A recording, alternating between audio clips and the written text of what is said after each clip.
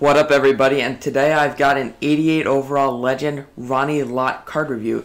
He's going for about 30 to 35k on both consoles, the PS4 and the Xbox One.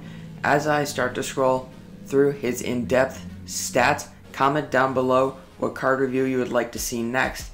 To start off, this card is quite helpful in the run game. I faced a few very tough trucking running backs, the Bus and LeGarrette Blount.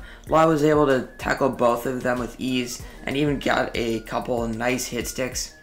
I've started playing Weekend League, and a lot of players like to run the ball there because running is OP, but Ronnie Lott was stuffing running backs like Thanksgiving turkey. The 87 hit power, of course, is what allows this to happen. It is also helpful for forcing balls loose when in coverage. I mostly run zones, and Ronnie Lott is quite intelligent and will often leave the zones and crack the runner to hopefully force an incompletion. The card doesn't really have a problem when it comes to coverage and is able to keep up with some fast player with that 90 speed and 92 acceleration. Also, 91 agility, 77 strength, 91 jumping, 80 awareness, and 80 play rec. Those are some good stats. His 78 block shed, 82 pursuit, and 80 tackling are all good for a cornerback. I had coaching adjustments on aggressive for most of this gameplay.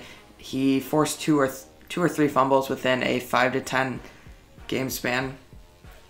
The only real problem I had with this card is the catching. He dropped a few that he should have caught, some that maybe Stephon Gilmore might have caught, or maybe the Dick Lane. I'm looking into getting that Night Train Lane, but he's so expensive. Yeah, this was only noticeable a couple of times when it was in the fourth quarter, which of course is very painful when he drops an IT that would close out a game. Definitely has some brick hands. 74 catching, 61 catch in traffic, 66 spec catch are not great at all. For player traits, he is clutch, he has a high motor, he has balanced linebacker style, no for defensive line spin and swim move, yes for D-line bull rush move, big hitter yes, strip balls no, aggressive for playing ball in air, normal penalty. I hold my cornerbacks to a high standard. They're all budget players, and Ronnie Lott lived up to this standard. Overall, the card played well. Catching's pretty weak, but his run stuff and big hitter ability is awesome. In Madden 18 and life in general, you get what you pay for, and this holds true for Ronnie Lott's 88 overall legend card. Give him an 8.9 out of 10. Thanks for watching. Like, comment, subscribe. Peace.